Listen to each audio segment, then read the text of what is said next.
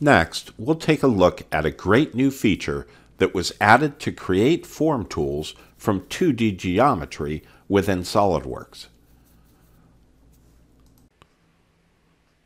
Here's a 3D model and a 2D sketch of the form tool we want to create. Let me start by hiding the model, and we'll work with just the 2D sketch geometry. I'll go to the Wire EDM tab,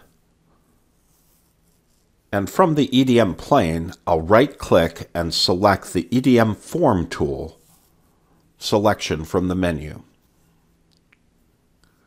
This is used for creating form tools, so I'll select the geometry now, and then I'll go around and pick each of the elements that make up the sketch of the form tool that I want to create. We select each of these elements.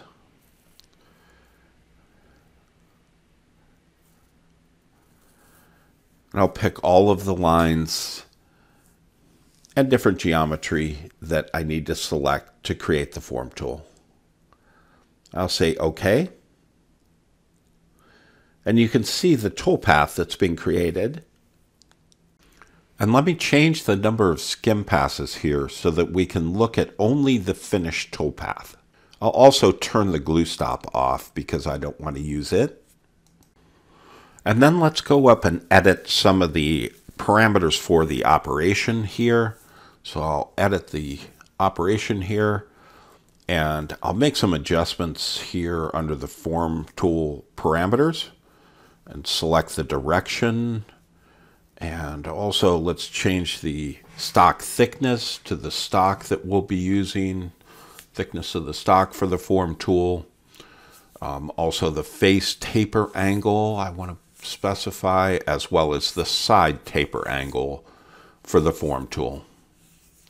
And finally the form tool length as well. So let me input that. And I think that will do it. Try the preview here. Oh, I need to reverse the direction I can see. Okay, and say OK here.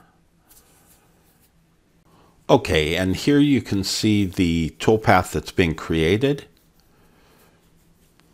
And let me go over now and show the form tool again, the model of the form tool that we wanted to create. And then let me change the view angle here.